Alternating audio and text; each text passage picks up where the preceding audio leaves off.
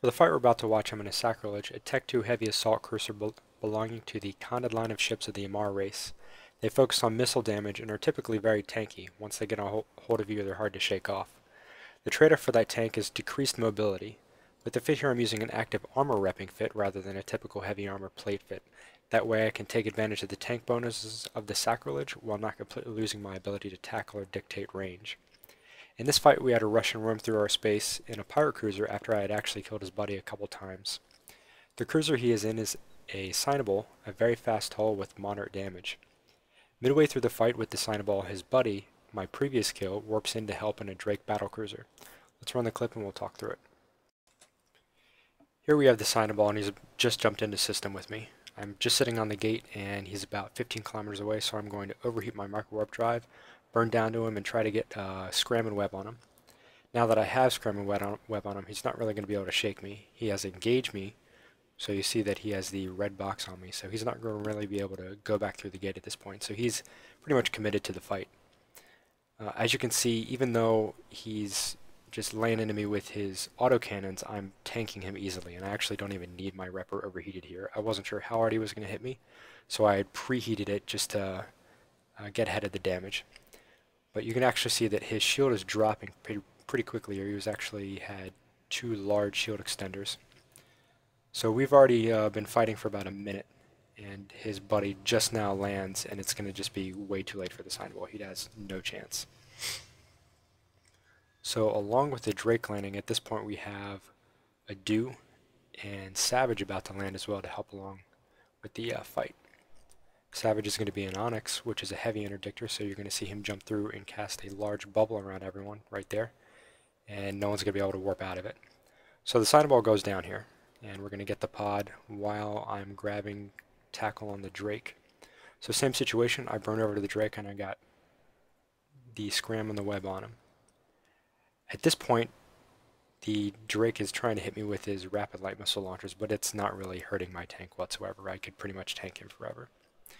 Side note, we actually just had a Hound jump into our system here. This is a third party, and he is known for doing Black Ops battleship drops, and that's going to come into factor later. So the Drake is very tanky.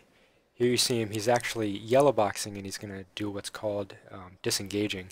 And right now he needs to try to get back through that gate. If he can last a minute after having disengaged and get to that gate, he can actually escape us and warp through. So what I'm trying to do here is I'm going to go up to the gate. I actually missed on this first pass. And then I'm going to use my ship's momentum, and I'm going to bump into him to push him further away from the gate. So you're going to see me go up. I turned off my micro warp drive here. And then once I get a pretty good distance away, I turn around by aligning.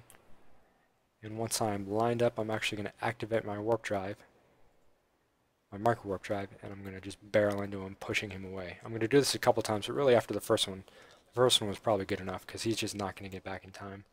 The Drake has a very strong shield tank, and once we're able to get through it, which is we're about reaching the tankiest point of it right now, he's just going to go down really quickly. But I'm actually going to get a couple bumps off on him here.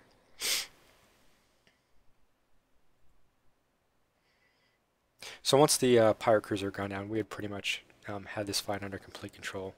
The stealth bomber that jumped in, you'll see us, we make a mistake. After we take this Drake out, we sit in this bubble and we're talking about the kill, and we're looking at the kill mails, and we're sitting at the wreck. And at this point, or excuse me, at that point, we should have warped out because we're sitting in a bubble, we're trapped, and with a known BLOPs dropper in system, and that's going to come into play here shortly.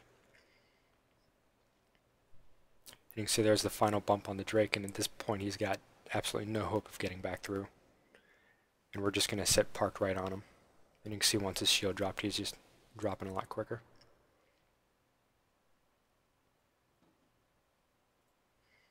Give the typical good fight in local. And I didn't know it at the point, but this is the guy I'd actually killed earlier. And the pod as well. Typically, if you know you're going to go down, you can start spamming warp, and as soon as you enter your pod, you're going to be able to warp out, but since this guy's in a bubble, he can't go anywhere. I'm giving everyone a chance to go ahead and get some EOR on the pod so everyone gets credit for it. And there he is. So at this point, like I said, you can see us. We're proud about the fight we just got. It was a pretty fun fight. We're posting it in different channels and talking about it and just kind of enjoying the show. And we're about to pay for it. So right there, the hound pops up. I call it out, I see it, and we're putting DPS on it, but you can see the Cyno is already lit, and at this point he's going to call in about 8 of his buddies. Now they're not pointing me, they're pointing the Onyx, which is what Savage is flying, and the reason for that is he is worth 300 million, approximately. So we get the hound here, but Savage is already locked up by the other guys. I'm burning away, Adu has already gotten out of here. But at this point, Savage is just taking way too much damage, and he's going to go down, and I'm able to get out just in the end.